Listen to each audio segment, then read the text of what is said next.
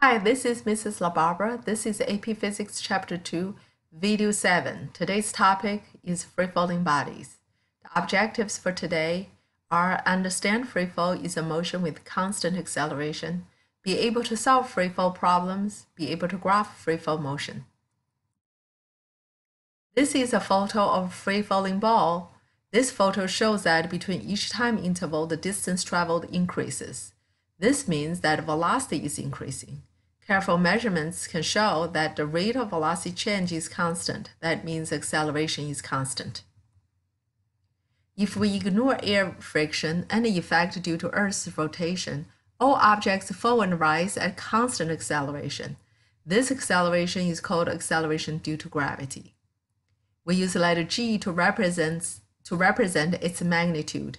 Since g is magnitude, the value of g can never be negative. The value of g depends on location. Near Earth's surface, g is 9.8 meters per second squared. On the surface of the moon, g is much smaller, g equals 1.6 meters per second squared. On the surface of the sun, g is much bigger, g equals 270 meters per second squared. Since free fall is a motion with constant acceleration, so we can use the same equation for constant acceleration to describe free fall motion. In this equation, a equals negative g. Negative means it's downward. So we simply change a into negative g to represent motion of free fall. Acceleration is sometimes measured in g's. So a equals to how many g's? You use the value of a divided by 9.8. If you are given a equals 5 g's, that means the value of a is 5 times 9.8. Now free fall yt and vt graph. This is a graph for an object that goes up and comes down. See, in the yt graph, the curvature is downward. That is because acceleration is negative. As you can see from the beginning over here, the slope is the velocity, slope is positive, and it's pretty big. Then at the very top over here, slope equals 0 because your velocity equals 0. Then you turn around, so slope becomes negative and increasing again. This is corresponding VT graph. In the VT graph, you have a straight line. The straight line has a negative slope. That is because acceleration is constant. As you can see in the beginning of the motion, you'll have a big positive velocity. At the very top, you'll have 0 velocity. Then you come down, your velocity increase in the negative direction. So at the highest point, velocity is 0, but acceleration never changes. Acceleration is the same, 9.8 meters per second downward. Let's take a look at this example. €1 coin is dropped from the Leaning Tower of Pisa. It starts from rest and falls freely. Compute its position, velocity, and velocity after 1 second, 2 seconds, 3 seconds. So here is a sketch of the problem. So you know the time equals to initial time equals to 0, initial position equals to 0, and initial velocity also equals to 0. Because that's what you are given, you can use this equation to determine its position at the corresponding time. Because you know initial position equals to 0, initial velocity equals to 0. You simply plug in the time to determine its position. To find a velocity, again, because you know V naught and you know G and T, that's how you can figure out V.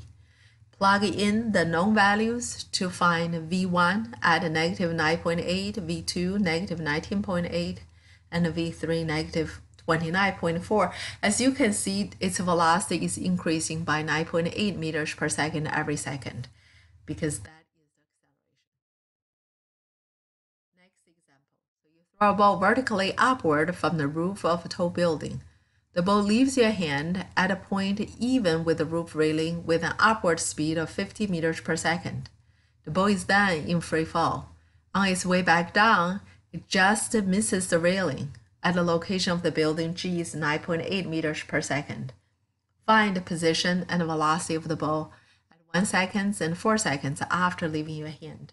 So again, look at a sketch of the situation. You know the initial position equals to 0 because you set that equals to 0. And you can set the initial time also equals to 0. You know initial velocity is positive 50 meters per second because it's going up. With those initial values given, in order to find its position at 1 and 4 seconds, you can use the equation y equals to y naught plus v naught t minus 1/2 gt squared. Simply plug your time and those initial values in, and this is what you get. At t equals to 1 second, your position is 10.1 meters. So that is the position above the railing, above initial position. That's positive. On the other hand, y at 4 is negative 18.4 meters. That means it is below the railing, below the initial position. It's going downward. To find the velocity, you can use v equals v naught minus gt. Plug your initial value v naught and the value of g and t. You can get this value. V at 1 second is 5.2 meters per second. That means at 1 second, it's moving upward. V at 4 seconds is negative 24.2 meters per second. That means at 4 seconds, the ball is moving downward. Next question. Find the velocity when the ball is 5 meters above the railing. Since in this question, it gives you the displacement, it did not give you time. So to find the velocity, we have to use the timeless equation. V squared minus v naught squared equals negative 2g y minus y naught. In this equation, we know v naught, we know g, we know y naught. So that's how we can figure out v. So to figure out v, you have to use square root. So you have two values, positive and negative, 11.3 meters per second. That means at y equals to 5 meters, the ball can go up or down. Next question, find the maximum height reached and the time at which it is reached. To find the maximum height, you can use timeless equation because you know at the maximum height, its velocity equals to 0. So since v equals to 0, you know v naught is 15. You know y naught equals to 0, and you know what the value of g, you can figure out y max equals v naught squared divided by 2g. Plug the given values, you'll have 11.5 meters. To find the time, again, you can use v equals v naught minus gt because you know the value of v equals to 0. So t up equals v naught divided by g, so t equals 1.53 seconds. Question D, find the acceleration of the ball when it is at its maximum height. At its maximum height, acceleration is negative 9.8. It is the constant, so it doesn't matter what point is during its motion. Acceleration is the same. This example, if you toss a ball upward with certain initial speed, it falls freely and reaches a maximum height h at a time t after it leaves your hand. Now, if you throw the ball upward with double the initial speed, what is the new maximum height the ball will reach? So maximum height equals v naught squared divided by g.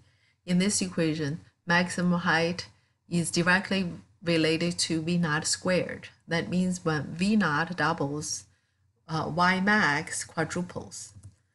So the new maximum height will be 4h. Question 2, if you throw the ball upward with double the initial speed, how long does it take the ball to reach its maximum height? Now the t up equals v naught over g. So if v naught doubles, t up has to double. So the new time will be 2t. Next question. A rock is dropped off a cliff and falls the first half of the distance to the ground in t1 seconds. If it falls the second half in t2 seconds, what is the value of t2 over t1? Let's see first, how do we find the time it falls? The time it falls, we can use the equation. This is really y equals y naught plus v naught t minus 1/2 gt squared. Since y naught equals 0, v naught equals 0, so you can figure out y equals negative 1/2 gt squared. But because this is asking you the distance falling, so we just change the sign, h equals to 1/2 gt squared. So from here, we can figure out T1 equals to 2h over g. Now, this 2h represents the distance of the first half. Now, the total distance, therefore, would be 2 times that 2h, what becomes 4h over g. So what is T2? T2 is T total minus T1. So after you subtract and you can factor in square root of 2h over g, you will have this expression square root of 2h over g times square root of 2 minus 1. Now what is T2 over T1? You divide the two expression, the square root of 2h over g cancels out. So you have square root of 2 minus 1. Last example. A ball is released from rest and falls the distance 2h under the influence of gravity. What is its average speed during the fall? Now, average speed for constant acceleration equals the initial plus final divided by 2. We know initial equals to 0, v naught equals to 0. V is proportional to h, right? V equals the square root of 2gh. Now, this h is actually 2h. So equals to 2 times square root of gh. So this equation is derived from the timeless equation v squared minus v naught squared equals to negative 2gh. And since v naught equals to 0, so v squared is just square root of 2gh. So average speed, simply plug your v naught and your v in, you should have square root of gh. That's it for today.